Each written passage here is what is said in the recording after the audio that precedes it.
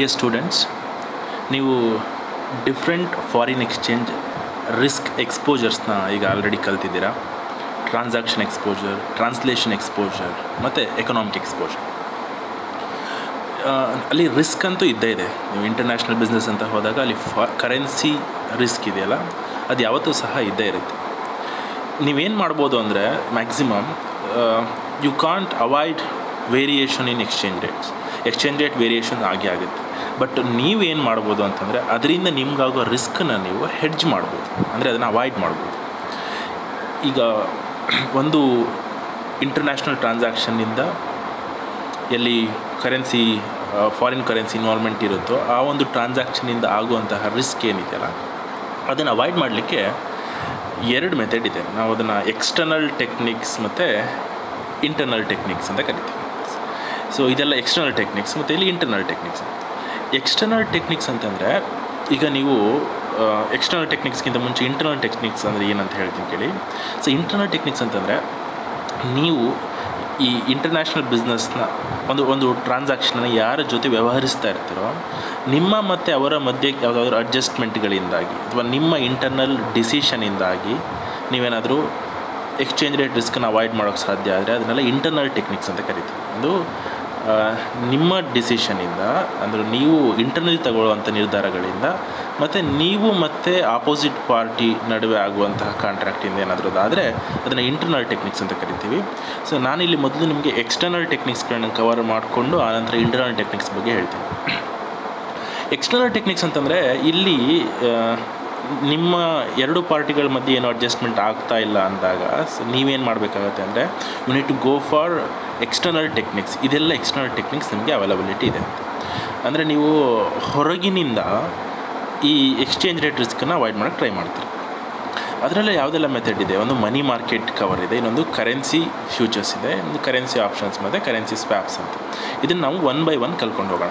ಆ ನಂತರದಲ್ಲಿ ನಾನು ಇಂಟರ್ನಲ್ ಟೆಕ್ನಿಕ್ಸ್ನ ನಿಮಗೆ ಎಕ್ಸ್ಪ್ಲೇನ್ ಮಾಡ್ತೀನಿ. ಅದರಲ್ಲಿ ನಿಮಗೆ ಲೀಡಿಂಗ್ ಆ್ಯಂಡ್ ಲ್ಯಾಗಿಂಗ್ ಇದೆ, ಇನ್ವಾಯ್ಸಿಂಗ್ ಇನ್ ಡಿಸೈರ್ಡ್ ಕರೆನ್ಸಿ ಇದೆ, ಇಂಡೆಕ್ಸೇಷನ್ ಕ್ಲಾಸಸ್ ಇದೆ, ಶೇರಿಂಗ್ ರಿಸ್ಕ್ ಇದೆ, ಶಿಫ್ಟಿಂಗ್ ದ ಮ್ಯಾನುಫ್ಯಾಕ್ಚರಿಂಗ್ ಬೇಸ್ ಇದೆ, ನೆಟ್ಟಿಂಗ್ ಇದೆ, ಇನ್ನೊಂದು ರೀ ಇನ್ವಾಯ್ಸಿಂಗ್ ಸೆಂಟರ್ ಇದೆ. ಸೊ ಇದೆಲ್ಲ ಸಿಂಪಲ್ ನಿಮ್ಗೆ ಅರ್ಥ ಮಾಡ್ಕೊಳ್ಳಿಕ್ಕೆ ಮೊದಲು ನಾವು ಎಕ್ಸ್ಟರ್ನಲ್ ಟೆಕ್ನಿಕ್ಸ್ನ ಕಂಪ್ಲೀಟ್ ಮಾಡ್ಕೊಂಡು.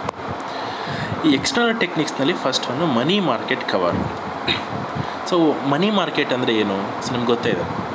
ಅಂದರೆ ಎರಡು ಥರ ಮಾರ್ಕೆಟ್, ಒಂದು ಕ್ಯಾಪಿಟಲ್ ಮಾರ್ಕೆಟ್, ಇನ್ನೊಂದು ಮನಿ ಮಾರ್ಕೆಟ್ ಅಂತ ಇರುತ್ತೆ. ನಿಮಗೆ ಶಾರ್ಟ್ ಟರ್ಮ್ ಫಿನಾನ್ಷಿಯಲ್ ನೀಡ್ಸ್ನ ನೀವು ಮೀಟ್ ಮಾಡಬೇಕಂದ್ರೆ ನೀವು ಮನಿ ಮಾರ್ಕೆಟಿಗೆ ಹೋಗ್ತೀರಿ. ಬೆಸ್ಟ್ ಎಕ್ಸಾಂಪಲ್ ಅಂದರೆ ಬ್ಯಾಂಕ್ ಆಗಿ ತೊಗೊಳ್ಬೋದು. ಇಲ್ಲಿ ನೀವೇನು ಮಾಡ್ತೀರಂದರೆ ಈಗ ಇದನ್ನು ನೀವು ಹೇಗೆ ಅರ್ಥ ಮಾಡ್ಕೊಳ್ಬೇಕು, ಈಗ ಮನಿ ಮಾರ್ಕೆಟ್ ಕವರ್ ಇದೆಯಲ್ಲ. So there would be two scenarios, ಎರಡು ಪಾಸಿಬಿಲಿಟೀಸ್ ಇರುತ್ತೆ. ಒಂದು ನೀವು ಇಂಪೋರ್ಟರ್ ಆಗಿರೋ ಸಾಧ್ಯತೆ ಇದೆ, ಇನ್ನೊಂದು ನೀವು ಎಕ್ಸ್ಪೋರ್ಟರ್ ಆಗಿರೋ ಸಾಧ್ಯತೆ ಇದೆ. ಈ ಎರಡೂ ಸಿನಾರಿಯೋದ ಮೇಲೂ ನಾವು ಪ್ರಾಬ್ಲಮ್ ಸಾಲ್ವ್ ಮಾಡ್ಕೊಂಡು ಹೋಗೋಣ. ಮೊದಲನೇದರಲ್ಲಿ ನೀವೀಗ ಇಂಪೋರ್ಟರ್ ಆಗಿದ್ದರೆ ಅಂತ. ಸೊ ನೀವೀಗ ಇಂಡಿಯಾದಲ್ಲಿದ್ದೀರಾ. ಸೊ ನೀವಿಲ್ಲಿ ಇಂಡಿಯಾದಲ್ಲಿದ್ದೀರಾ ಅಂದ್ಕೊಂಡು ನಿಮ್ಮ ಹೆಸರು ರಾಮ್ ಅಂತ ಅಂದ್ಕೊಳ್ಳಿ. ಇಲ್ಲಿ ಯು ಎಸ್ನಲ್ಲಿ ನಿಮ್ಮ ಇನ್ನೊಬ್ಬ ಪಾರ್ಟಿ ಇದ್ದಾನೆ, ಆಪೋನೆಂಟ್. ಓಕೆ, ಈಗ ಈ ಯು ಎಸ್ನ ಪಾರ್ಟಿಯಿಂದ ನೀವು ಏನೋ ಒಂದು ಇಂಪೋರ್ಟ್ ಮಾಡ್ಕೊಂಡಿದ್ದೀರ. ಸೊ ಯಾವಾಗ ನೀವು ಇಂಪೋರ್ಟ್ ಮಾಡ್ಕೊಳ್ತೀರೋ ಆಗ ನಿಮಗೆ ಫಾರಿನ್ ಕರೆನ್ಸಿ ಪೇಯಬಲ್, ಅಂದರೆ ಯು ಎಸ್ ಡಾಲರ್ ಇದೆಯಲ್ಲ, that is payable.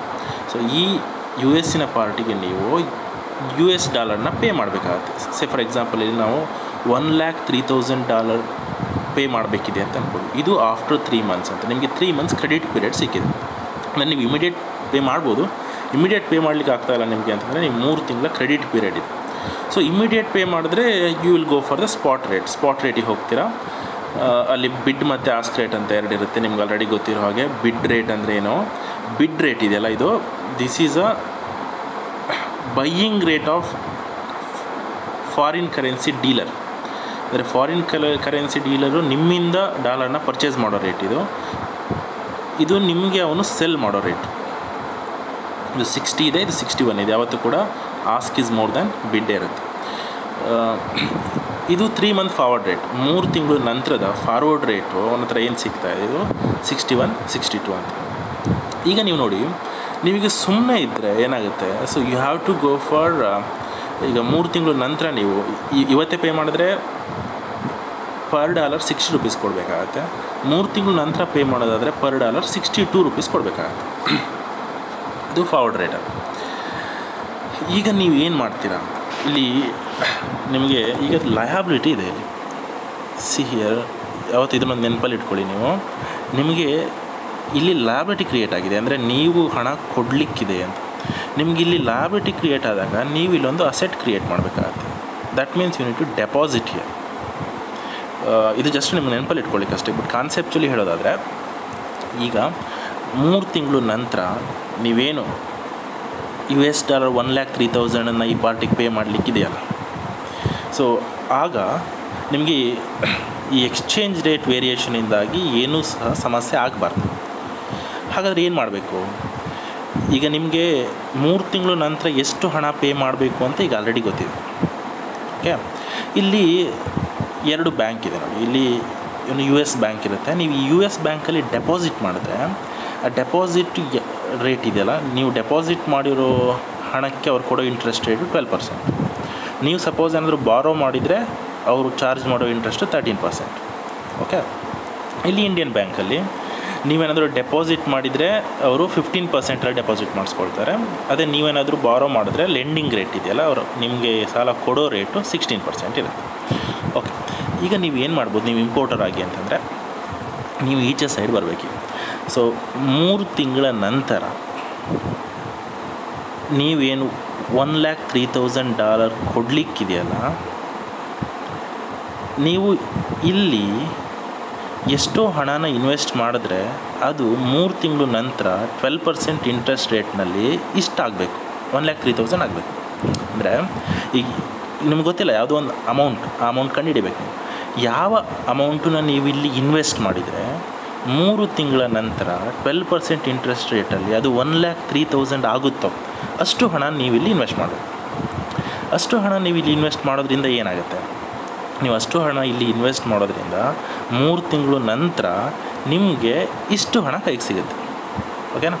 So dollar rate ಎಷ್ಟೇ ವೇರಿಯೇಷನ್ ಆಗಲಿ 3 ತಿಂಗಳ ನಂತರ ನಿಮ್ಮ ಕೈಗೆ ಇಷ್ಟು ಹಣ ಬರೋದ್ರಿಂದ ಆ ಹಣನ ನೀವು ಇವನಿಗೆ ಪೇಮೆಂಟ್ ಮಾಡ್ಬೋದು. ಅಂದರೆ 3 ತಿಂಗಳಲ್ಲಿ ಈ Indian rupee versus $US exchange rate ಎಷ್ಟೇ ವೇರಿಯೇಷನ್ ಆಗಲಿ ಅದು ನಿಮ್ಮ ಮೇಲೆ ಏನೂ ಪರಿಣಾಮ ಬೀರೋದಿಲ್ಲ. ಯಾಕೆ ಅಂತಂದರೆ, ಸೊ ನೀವಿಲ್ಲಿ ಯಾವುದೋ ಹಣನ ಈಗ ಇನ್ವೆಸ್ಟ್ ಮಾಡ್ತಿದ್ದೀರಾ, ಆ ಹಣ 3 ತಿಂಗಳ ನಂತರ ಇಷ್ಟಾಗೇ ಆಗುತ್ತೆ. ಓಕೆ, $1,03,000. ಸೊ ಅಷ್ಟು ಹಣ ನೀವು ಇನ್ನೂ ಪೇಮೆಂಟ್ ಮಾಡಿದರೆ ಆಯಿತು. ಸೊ ಇದನ್ನು ಹೇಗೆ ನಾವು ವರ್ಕೌಟ್ ಮಾಡಿ ನೋಡ್ಬೋದು ಅಂತ ಈಗ ನೋಡಿ. ಕೇಸ್ ಹೀಗಿದೆ. ಸೊ ಇಲ್ಲಿ ಇಂಡಿಯನ್ ಇಂಪೋರ್ಟರ್ ಇದ್ದಾನೆ, US ಎಕ್ಸ್ಪೋರ್ಟರ್. ಇಂಡಿಯನ್ ಇಂಪೋರ್ಟರು $1,03,000 ಇವನಿಗೆ ಕೊಡಲಿಕ್ಕಿದೆ. 3 ತಿಂಗಳ ನಂತರ ಅಟ್ ದ ರೇಟ್ ಆಫ್ ಇದು 3 ತಿಂಗಳ ನಂತರ ನೀವು ಪೇಮೆಂಟ್ ಮಾಡಲಿಕ್ಕಿರೋದು. ಸೊ ನೀವು ಅದಕ್ಕೆ ಏನು ಮಾಡ್ತಾಯಿದ್ದೀರಾ ಅಂದರೆ ಇಲ್ಲಿಗ ಡೆಪಾಸಿಟ್ ಮಾಡ್ತೀರ. ವೆಲ್, ಅದಕ್ಕೂ ಮೊದಲು ನೀವು ಒಂದ್ಸರಿ ಸ್ಪಾಟ್ ರೇಟ್ ಮತ್ತು 3 months forward rate ನೋಡ್ಕೊಂಡ್ಬಿಡಿ. Spot rate $1 = ಬಿಡ್ ರೇಟ್ 60, ಆಸ್ಕ್ ರೇಟ್ 61. ಇಲ್ಲಿ 3 ಮಂತ್ಸಿಂದು 61, 62 ಇದೆ. ನೀವು ಇಲ್ಲಿ ನಿಮಗೆ ಕ್ವಶನ್ ಎಕ್ಸಾಮಲ್ಲಿ ಕೇಳುವಾಗ ಹೇಗೆ ಕೇಳ್ತಾರೆ ಅಂದರೆ, ವಿಚ್ ಆಪ್ಷನ್ ಈಸ್ ಬೆಟರ್ ಅಂತ, ಫಾರ್ವರ್ಡ್ ಕವರ್ ಬೆಟರಾ ಅಥವಾ ಮನಿ ಮಾರ್ಕೆಟ್ ಕವರ್ ಬೆಟರಾ ಅಂತ. ನಿಮಗೆ ಫಾರ್ವರ್ಡ್ ಕವರ್ ಹೇಳಿದರೆ ಇಟ್ಸ್ ಸಿಂಪಲ್. ಓಕೆ, ಅಂದರೆ ಏನು, ನೀವು ಫಾರ್ವರ್ಡ್ ರೇಟೇ ತಗೊಳ್ಳೋದು ಅಂತ ಡಿಸೈಡ್ ಮಾಡಿದರೆ 3 ತಿಂಗಳ ನಂತರದ ಫಾರ್ವರ್ಡ್ ರೇಟ್ ಎಷ್ಟು, ಬಿಡ್ ರೇಟ್ ತೊಗೊಳ್ಬೇಕಾ, ಆಸ್ಕ್ ರೇಟ್ ತೊಗೊಳ್ಬೇಕಾ? ಸೊ ನೀವು ಇಂಪೋರ್ಟರ್ ಆಗಿದ್ದೀರಾ ಅಂದರೆ ನಿಮಗೆ ಡಾಲರ್ ಬೇಕು. ನಿಮಗೆ ಡಾಲರ್ ಯಾಕೆ ಬೇಕು, ನೀವು ಪೇಮೆಂಟ್ ಮಾಡಲಿಕ್ಕೆ ಡಾಲರ್ ಬೇಕು. ಅಂದರೆ ನೀವು ಡಾಲರನ್ನ ಪರ್ಚೇಸ್ ಮಾಡ್ತೀರ. ನೀವು ಡಾಲರ್ನ ಪರ್ಚೇಸ್ ಮಾಡ್ತಿದ್ದೀರಾ ಅಂದರೆ ಅವನು ಡಾಲರ್ನ ಸೆಲ್ ಮಾಡ್ತಾನೆ ಅಂತ. ಅವನ ಸೆಲ್ಲಿಂಗ್ ರೇಟ್ ಯಾವುದು, ಇದು 62 CL. ಈ 62 ರೂಪೀಸ್ 3 ಮಂತ್ಸ್ ಫಾರ್ವರ್ಡ್ ರೇಟ್. ಈ 3 ತಿಂಗಳ ಫಾರ್ವರ್ಡ್ ರೇಟ್ 62ನೇ ತೊಗೊಂಡ್ಬಿಟ್ರೆ ನಾವು ಸ್ಪಾಟ್ ರೇಟ್ 3 ತಿಂಗಳ ನಂತರ ಎಷ್ಟೇ ಆಗಿರಲಿ, ಬಟ್ ನಿಮಗೆ 62ಗೇ ಕನ್ವರ್ಟ್ ಮಾಡೋಂಥ ರೈಟ್ಸ್ ಇರುತ್ತೆ. ನಿಮಗೆ 62ಗೇ ಡಾಲರ್ ಸಿಗುತ್ತೆ. ಅದು ದಟ್ ಈಸ್ ಫಾರ್ವರ್ಡ್ ಕಾಂಟ್ರಾಕ್ಟ್ ಅಲ್ವಾ.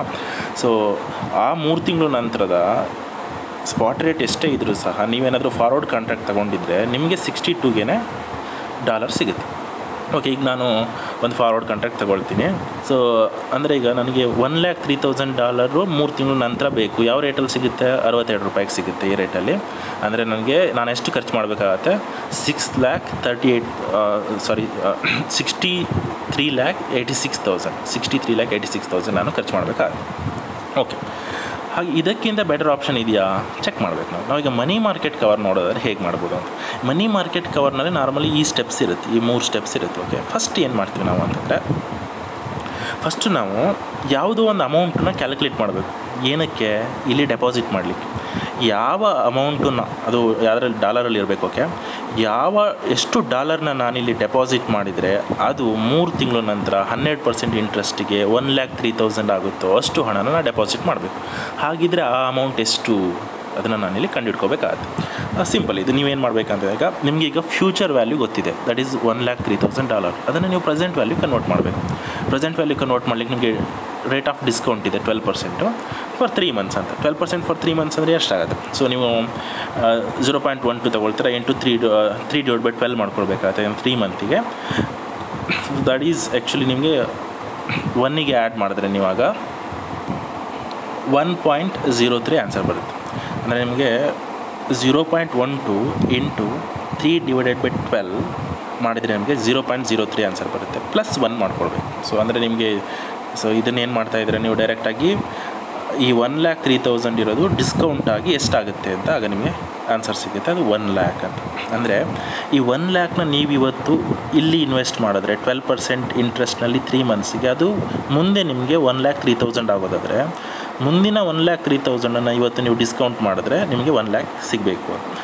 ಸೊ ಓಕೆ, ಅಂದರೆ ನೀವು ಎಷ್ಟು ಹಣ ಡೆಪಾಸಿಟ್ ಮಾಡಬೇಕಂತ ಗೊತ್ತಾಯ್ತಲ್ಲ. ಈಗ ನೀವೀಗ $1,00,000 ಡೆಪಾಸಿಟ್ ಮಾಡಬೇಕು US ಬ್ಯಾಂಕ್ನಲ್ಲಿ. ಅದು 3 ತಿಂಗಳ ನಂತರ ನಿಮಗೆ 12% ಇಂಟ್ರೆಸ್ಟ್ನಲ್ಲಿ 1,03,000 ಆಗುತ್ತೆ. ಆ 1,03,000 ನೀವು ಕೊಟ್ಟರೆ ಆಯಿತು. ಓಕೆ, ಈಗ ಸ್ಟೆಪ್ ಟು ಈಗ ನನಗೆ ಎಷ್ಟು ಹಣನ ಡೆಪಾಸಿಟ್ ಮಾಡಬೇಕು ಅಂತ ಗೊತ್ತಾಯಿತು. $1,00,000. ಈ $1,00,000 ನನಗೆ ಎಲ್ಲಿಂದ ತರಬೇಕು ನನಗೆ?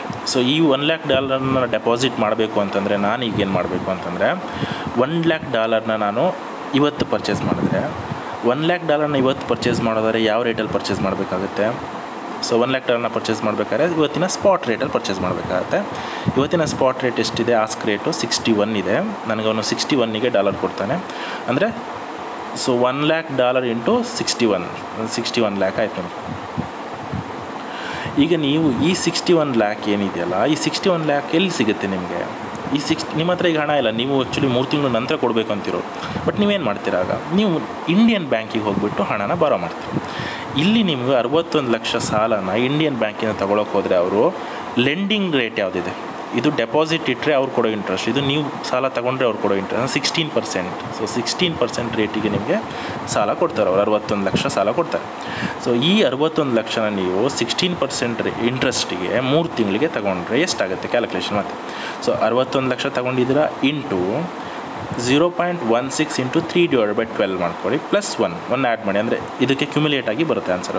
1 ಆ್ಯಡ್ ಮಾಡಿದಾಗ ನಿಮಗೆ 63,44,000. ಇದು ನೀವು ಇಂಟ್ರೆಸ್ಟನ್ನು ಸೇರಿ 3 ತಿಂಗಳ ನಂತರ ಕಟ್ಟಬೇಕಾಗಿರೋ ಹಣ. ಓಕೆ, ಇದು ಇಂಟ್ರೆಸ್ಟನ್ನು ಸೇರಿಸಿ ನೀವು 3 ತಿಂಗಳ ನಂತರ ಕಟ್ಟಬೇಕಾಗಿರೋ ಹಣ. ಮನಿ ಮಾರ್ಕೆಟ್ ಕವರ್ಗೆ ಹೋದರೆ ಇದು ಮನಿ ಮಾರ್ಕೆಟ್ ಕವರ್ಗೆ ಹೋಗ್ದೇ ಫಾರ್ವರ್ಡ್ ರೇಟ್ ತೊಗೊಂಡು ಸುಮ್ಮನೆ ಕೂತ್ಕೊಂಡ್ರೆ ನೀವು ಆಗ ನಿಮಗೆ 63,86,000 ಕಟ್ಟಬೇಕಾಗುತ್ತೆ. ನಿಮ್ಮಿಂದ ಎಲ್ಲಿ ಹೆಚ್ಚು ಖರ್ಚಾಗ್ತಿದೆ? Which is cheaper? ಹಾಗೆ ನೋಡಿದಾಗ ಇಲ್ಲಿ 63,86,000, ಇಲ್ಲಿ 63,44,000. ಅಂದರೆ ನಿಮಗೆ money market cover is better due to lower cash outflow. ಇಲ್ಲಿ ಕಡಿಮೆ ಕ್ಯಾಶ್ ಔಟ್ಫ್ಲೋ ಆಗ್ತಿದೆ, ನೀವು ಇಲ್ಲಿ ಕಡಿಮೆ ಕ್ಯಾಶ್ ಹೋಗುತ್ತೆ. ಅದಕ್ಕೋಸ್ಕರ you can better go for money market cover ಅಂತ. So simple. I hope you understood it. ಇಲ್ಲಿ ಕನ್ಫ್ಯೂಸ್ ಆಗೋ ಅಗತ್ಯ ಇಲ್ಲ. ಏನಂತಂದರೆ ಯಾವತ್ತೂ ನೋಡಿ, ನೀವಿಲ್ಲಿ ಇಂಪೋರ್ಟರ್ ಆಗಿರಿ ಅಥವಾ ಎಕ್ಸ್ಪೋರ್ಟರ್ ಆಗಿರಿ. ನೀವು ಇಂಪೋರ್ಟರ್ ಆಗಿದ್ದೀರಾ ಅಂದರೆ ನಿಮಗೆ ಲಯಬಿಲಿಟಿ ಇದೆ ಅಂತ. ಸೊ ನಿಮಗೆ ಲಯಬಿಲಿಟಿ ಇದೆ. ಆ ಲಯಬಿಲಿಟಿ ಏನು ಮಾಡಬೇಕು ನೀವು? ಆ ಲಯಬಿಲಿಟಿ ನೀವಾಗಲೇ ಕೊಟ್ಬಿಡಿ. ಹೇಗೆ ಅಂದರೆ ನೀವು ಡೈರೆಕ್ಟಾಗಿ ಇವನಿಗೆ ಕೊಡ್ತಾ ಇಲ್ಲ. ಅಲ್ಲಿ ನೀವೇನು ಮಾಡ್ತಾಯಿದ್ದೀರಾ? ಅದನ್ನು ಇಲ್ಲಿ ತೊಗೊಂಡೋಗಿ ಇಡ್ತಾಯಿದ್ದೀರಾ ಬ್ಯಾಂಕಲ್ಲಿ. ಅಂದರೆ ಈಗ ಇನ್ವೆಸ್ಟ್ ಮಾಡಿ ಅಂತ. ಈಗ ನಿಮಗೆ ಇನ್ವೆಸ್ಟ್ ಮಾಡಬೇಕಾ ಅಥವಾ ಬಾರೋ ಮಾಡಬೇಕಾ ಅಂತ ಫಸ್ಟ್ ಟೈಮ್ ಡಿಸಿಷನ್ ತಗೊಳ್ಬೇಕಂದ್ರೆ ಫಸ್ಟ್ ನೀವೇನು ನೋಡಬೇಕಂದ್ರೆ ನಿಮಗೆ ಲಯಬಿಲಿಟಿ ಇದೆಯಾ ಅಥವಾ ಅಸೆಟ್ ಇದೆಯಾ ನೋಡಬೇಕು. ಇವರಿಂದ ನಿಮಗೆ ಹಣ ಬರೋದಿದ್ದರೆ, ಅಂದರೆ ನೀವೇನಾದರೂ ಎಕ್ಸ್ಪೋರ್ಟ್ ಮಾಡಿದರೆ ಇವರಿಂದ ನಿಮ್ಗೆ ಹಣ ಬರೋದಿದ್ದರೆ ಆಗ ನಿಮ್ಗೆ ಇಲ್ಲಿ ಅಸೆಟ್ ಇದೆ. ನೀವು ಇವ್ರಿಗೆ ಹಣ ಕೊಡೋದಾದರೆ, ಅಂದರೆ ನೀವೇನಾದರೂ ಇಂಪೋರ್ಟ್ ಮಾಡ್ಕೊಂಡಿದ್ರೆ ಆಗ ನಿಮಗಿಲ್ಲಿ ಲಯಬಿಲಿಟಿ ಇದೆ.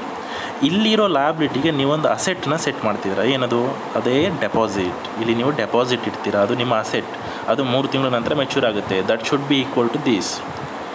ಓಕೆ, ಅದೇ ಏನಾದರೂ ರಿವರ್ಸ್ ಅಂದರೆ ನಿಮ್ಮಲ್ಲಿ ಅಸೆಟ್ ಇದ್ದಾಗ, ನಿಮ್ಮಲ್ಲಿ ಏನಂದರೆ ನಿಮ್ಮಲ್ಲಿ ಅಸೆಟ್ ಇದೆ ಅಂದರೆ ಇಲ್ಲಿಂದ ಬರಲಿಕ್ಕಿದೆ, ಎಕ್ಸ್ಪೋರ್ಟ್ ಮಾಡಿರ್ತೀರ, ನಿಮಗೆ ಹಣ ಬರಲಿಕ್ಕಿದೆ ಅಂದಾಗ ನಿಮಗೆ ಅಸೆಟ್ ಇದೆ. ಆಗ ನೀವು ಲಯಬಿಲಿಟಿನ ಕ್ರಿಯೇಟ್ ಮಾಡಬೇಕು. ಅಂದರೆ ಏನು ಮಾಡಬೇಕು? ಇಲ್ಲಿಂದ ನೀವು ಬಾರೋ ಮಾಡಬೇಕು. ಓಕೆನಾ? ಸೊ ಆ್ಯಕ್ಚುಲಿ ಸ್ಪೀಕಿಂಗ್ ನೀವು ಈಗಲೇ ಸ್ಪಾಟ್ನಲ್ಲೇ ನಿಮ್ಮ ಆಬ್ಲಿಗೇಷನನ್ನು ಮೀಟ್ ಮಾಡ್ತಾ ಇದ್ದೀರ.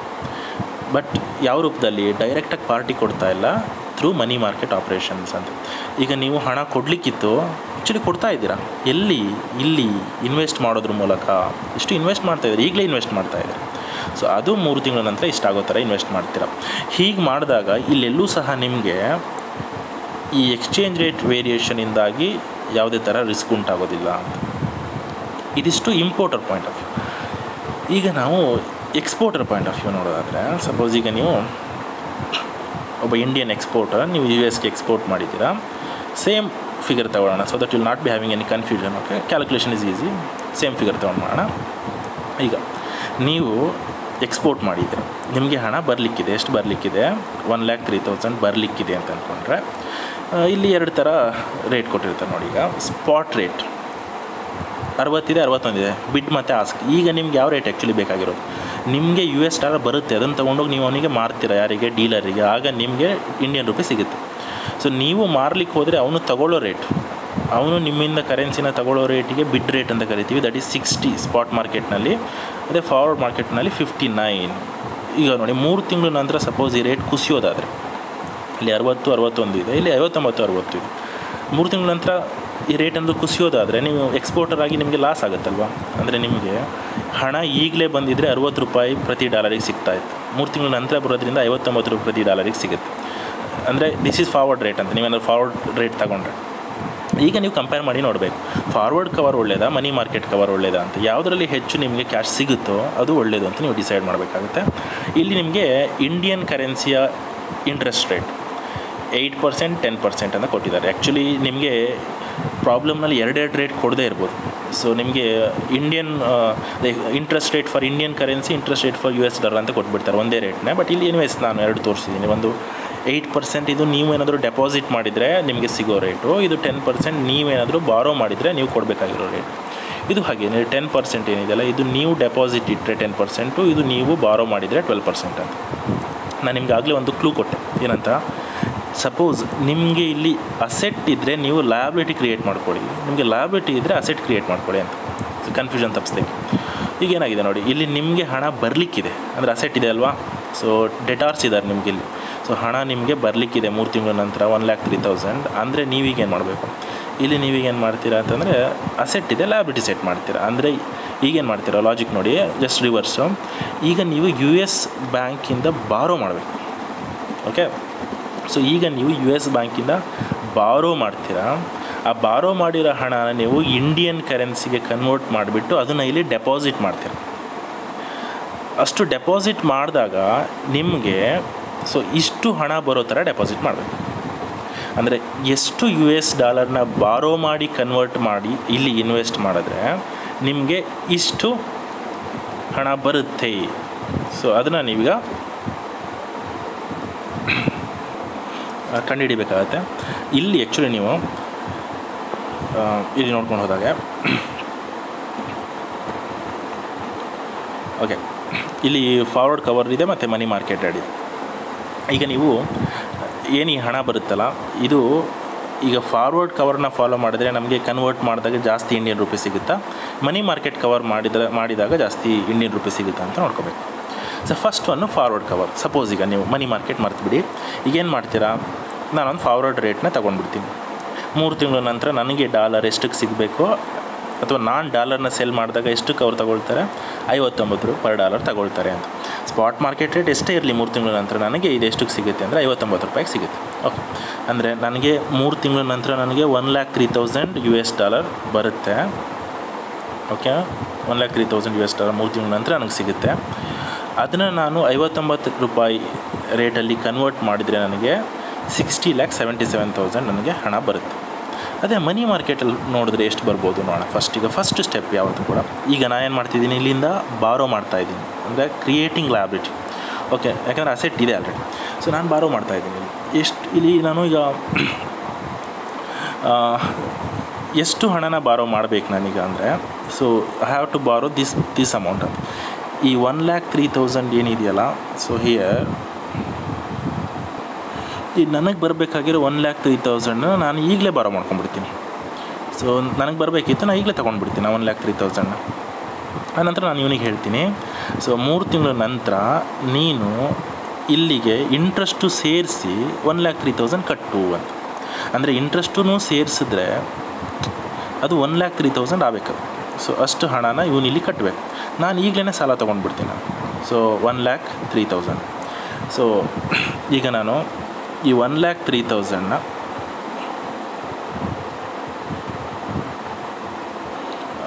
ಈ 1,03,000 ಇಂಟ್ರೆಸ್ಟು ಸೇರಿ 1,03,000 ಆಗುತ್ತೆ ಅನ್ನೋದಾದರೆ ನನಗೆ ಎಷ್ಟು ಬಾರೋ ಮಾಡಬೇಕು ಅಂತ. ಇಂಟ್ರೆಸ್ಟು ಸೇರಿ 1,03,000 ಆಗೋದಾದರೆ ಪ್ರಿನ್ಸಿಪಲ್ ಅಮೌಂಟ್ ಎಷ್ಟು ಅಂತ ಹೇಗೆ ಕಂಡುಹಿಡಿಯೋದು? ಸೊ ನಮಗೆ ಇಂಟ್ರೆಸ್ಟ್ ರೇಟ್ ಗೊತ್ತಿದೆ. ನಾವು ಬಾರೋ ಮಾಡೋದಾದರೆ 12% ಬಾರೋ ಮಾಡಬೇಕು. ಸೊ ಅಂದರೆ ಇಲ್ಲಿ 12% ಫಾರ್ 3 ಮಂತ್ಸ್ ಅಂತ.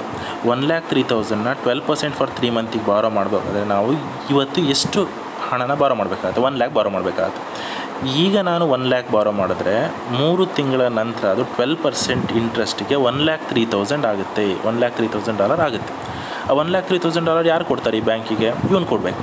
ಸೊ ಇವನು ಕೊಟ್ಟರೆ ಆಯ್ತು ಅಷ್ಟೆ. ಓಕೆ, ಅವ್ನು ನಮಗೆ ಕೊಡಲಿಕ್ಕಿದೆಯಲ್ಲ, ಅವ್ನು ಡೈರೆಕ್ಟಾಗಿ ಬ್ಯಾಂಕಿಗೆ ಕೊಡ್ತಾನೆ ಅಷ್ಟೆ. ಸೊ ಈಗ ನನ್ನ ಕೈಗೆ 1 lakh ಹಣ ಸಿಕ್ಕಿದೆ. ಈ 1 lakh ಹಣ ತೊಗೊಂಡೋಗಿ ನಾನೇನು ಮಾಡ್ತೀನಿ, ಈ 1 lakhನ ನಾನೀಗ ಸ್ಪಾಟ್ ಮಾರ್ಕೆಟ್ನಲ್ಲಿ ಕನ್ವರ್ಟ್ ಮಾಡ್ತೀನಿ. ಸ್ಪಾಟ್ ಮಾರ್ಕೆಟ್ ರೇಟ್ ಎಷ್ಟಿದೆ? ಸೊ ನಾನು ಹಣನ ಸ್ಪಾಟ್ ಮಾರ್ಕೆಟಲ್ಲಿ ಕನ್ವರ್ಟ್ ಮಾಡುವಾಗ ಬಿಡ್ ರೇಟಲ್ಲಿ ಮಾಡಬೇಕಾಗುತ್ತೆ. ಯಾಕಂದರೆ ನಾನು ಡೀಲರಿಗೆ ಡಾಲರ್ನ ಕೊಡ್ತಿದ್ದೀನಿ, ಅಂದರೆ ಅವನು ನಮ್ಮಿಂದ ಡಾಲರ್ ತಗೊಳ್ತಿದ್ದಾನೆ. ತಗೊಳ್ಳೋ ರೇಟ್ ಇದು 60. ಸೊ ಕನ್ವರ್ಟ್ ಮಾಡಿದಾಗ 60 lakh ಬರುತ್ತೆ. ಈ 60 lakh ನಾನೀಗ ಇಂಡಿಯನ್ ಬ್ಯಾಂಕಲ್ಲಿ ಡೆಪಾಸಿಟ್ ಮಾಡ್ತೀನಿ. ಈಗ ನಾನು ಡೆಪಾಸಿಟ್ ಮಾಡೋಕ್ಕೆ ಕೊಟ್ಟರೆ ಅವ್ರು ಕೊಡೋ ಇಂಟ್ರೆಸ್ಟ್ ರೇಟ್ ಏನು 8%. ಸೊ 8%ಗೆ 3 ಮಂತ್ಸಿಗೆ ನಾನು ಡೆಪಾಸಿಟ್ ಮಾಡಿದ್ರೆ ಸೊ ಅದು 3 ತಿಂಗಳ ನಂತರ ಎಷ್ಟಾಗುತ್ತೆ ನೋಡಿ. 60 lakh ಇಂಟು 8% ಫಾರ್ 3 ಮಂತ್ಸ್.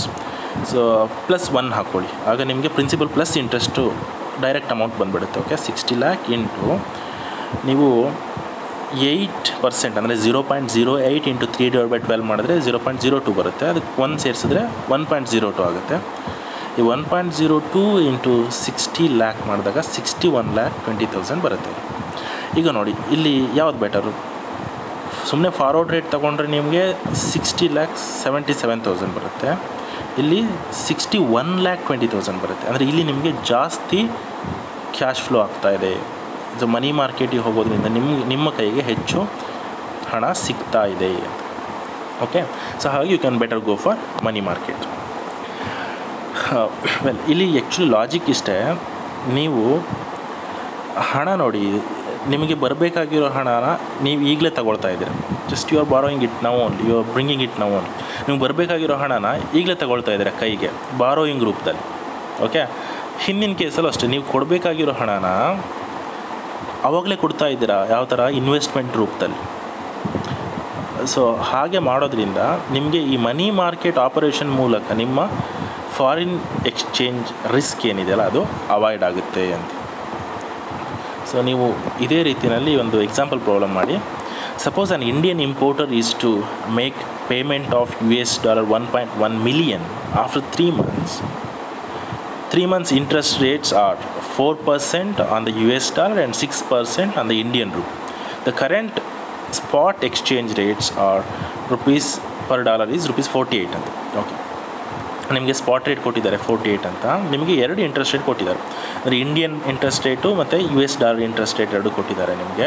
ಅಂದರೆ ನೀವು 3 ತಿಂಗಳ ನಂತರ 1.1 million ಪೇಮೆಂಟ್ ಮಾಡಬೇಕು ಯಾರಿಗೆ? US party. 3 ತಿಂಗಳ ನಂತರ 1.1 million ನೀವು ಕೊಡಬೇಕು ಅನ್ನೋದಾದರೆ ನಿಮಗೆ ಈಗ ಲಯಬಿಲಿಟಿ ಇದೆ. ಓಕೆ, ನೀವು ಕೊಡಬೇಕು 3 ತಿಂಗಳ ನಂತರ. ಆಗ ನೀವೊಂದು ಅಸೆಟ್ ಕ್ರಿಯೇಟ್ ಮಾಡ್ತೀರಾ US ಬ್ಯಾಂಕಲ್ಲಿ, ಏನು ನೀವು ಡೆಪಾಸಿಟ್ ಮಾಡಬೇಕಾಗತ್ತೆ.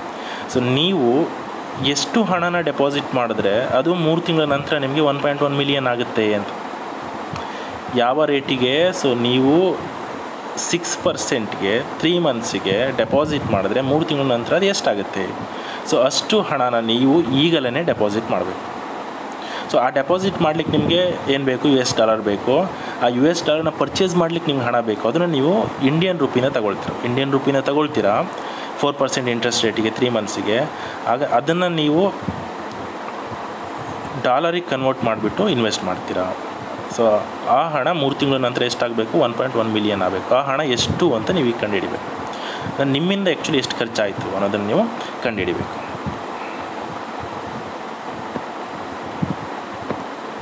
Okay, thank you. ನೆಕ್ಸ್ಟ್ ವಿಡಿಯೋದಲ್ಲಿ ನಾವು ಕರೆನ್ಸಿ ಫ್ಯೂಚರ್, ಕರೆನ್ಸಿ ಆಪ್ಷನ್ ಮತ್ತು ಕರೆನ್ಸಿ ಸ್ವ್ಯಾಪ್ ಇವುಗಳನ್ನ ನೋಡೋಣ. I hope you understood. Thank you.